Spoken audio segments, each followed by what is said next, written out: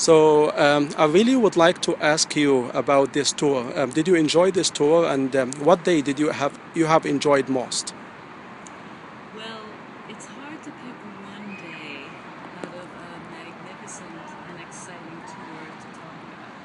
But I will tell you that the day we took the felucca ride along the Nile, and then we took, from the felucca we went, which is a sailboat, we went to a motorboat, and from the motorboat we went to a small Nubian village, and our guide, Mr. Hamdi, was able to show us kingfishers and egrets and all the birds along the way, and we were able to get out and walk through the Nubian village and go to a little school.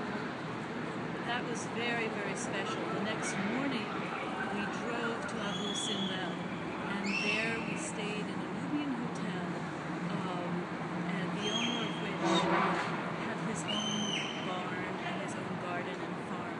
And my children enjoyed so much watching the baby donkey go around the farm, and the combination of being able to see the animals in the countryside, as well as to go that evening to the temple and see the amazing light show about the history of Egypt, was just incredible. I can't tell you. There are no words to describe it really. Thank you very much. Thank you.